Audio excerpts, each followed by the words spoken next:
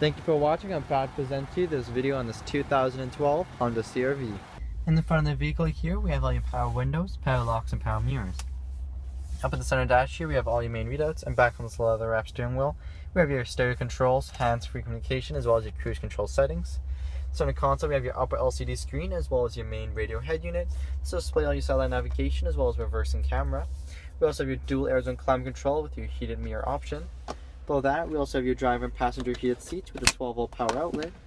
In the center console storage area, we have your USB port, 12-volt power, and auxiliary port. At the back of the vehicle here, we have your all-season tires on 17-inch rims.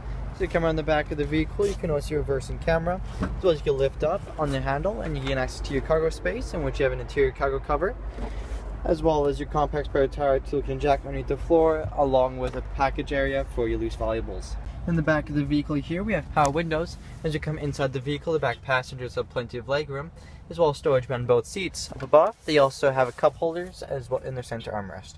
At the front of the vehicle here, we have your all-season tires sitting on 17-inch alloy rims. At the front, we also have your daytime running lights and bottom fog lights. I'd like to thank you for watching this video on this 2012 Honda CR-V.